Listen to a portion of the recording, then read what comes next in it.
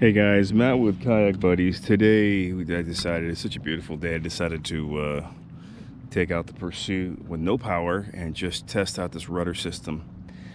Basically it's a cut down leg with a bullnose at the very bottom. It's about 28 inches ish with a carbon fiber tubing, and I'm just using a standard bracket just to see how it would keep this nose, guided as I'm paddling, because the overcorrection is a big issue sometimes with bigger boats. You constantly have to overcorrect, especially when there's wind and current.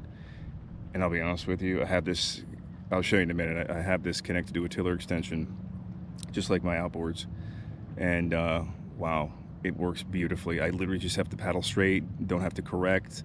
If I'm getting a cross current, I just tilt it into that, that current, and it bites. I'll show you in a minute what it looks like here. I'm gonna go a little bit farther out and fish and just kind of let the current drift me and see if I can just move the nose with the rudder and no paddle. But yeah, I like this. This is nice. The fact that you still can have a rudder on a big boat. If you don't want power and want to just paddle, you still need to guide the nose. So I'll show you in a minute what it looks like. All right guys, so you kind of see the action is the same as the outboard. The one thing I will tell you, I would definitely switch around the tiller drop. You can kind of see it there. Let's get that right there.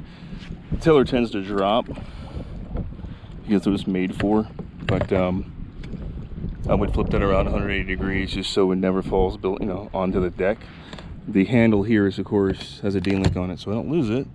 But I will tell you, this thing rights itself extremely fast. I wasn't paying attention a moment ago when I had it kind of swung out.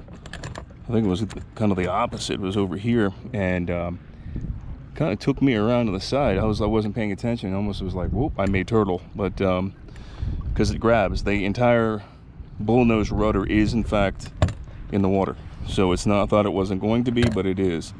But definitely tiller extension all the way.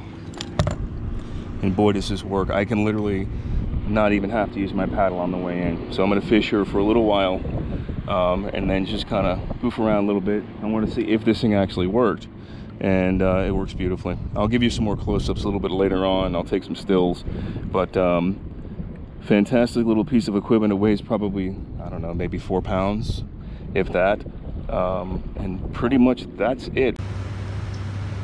All right, so you guys can kind of see here, I just pulled back in here, and this is with me out of the boat, and you'll see the bullnose is pretty much fully submerged.